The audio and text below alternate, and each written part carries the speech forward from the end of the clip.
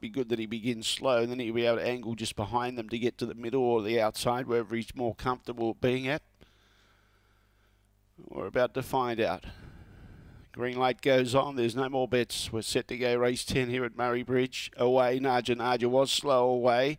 Is hunting through on the inside. Now crosses to the middle. There's a bit of a gap there, and he's seen it, and he's starting to put in the strides, and he's looking good. He's dodged the traffic. Lefevre Lil's trying to go with Naja.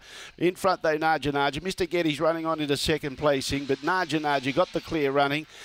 Second, Mr. Getty, just in front of Lefevre Lil, I'd say. Then behind those was Pablo's Pup. Then we had Raymond Renegade pulled up with Laser Guy at the tail end of the field. And the time is around 19:10.